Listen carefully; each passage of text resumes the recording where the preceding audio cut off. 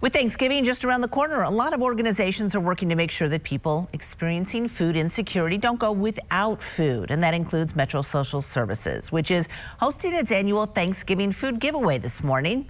Eric Pointer joins us now from the site of the giveaway in Hermitage. And so, Eric, who are these food boxes for? Can just anyone get one?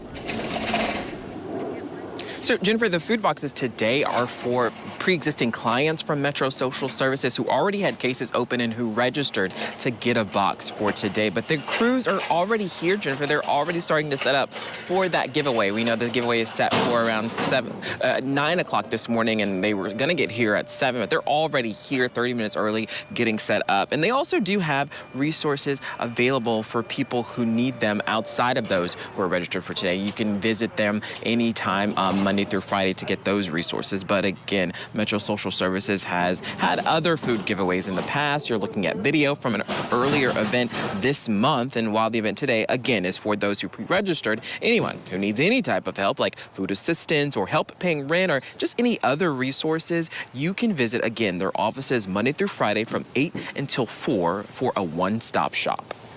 Can you imagine already being overwhelmed, broken down, beaten down by the fact that you don't have enough money to survive?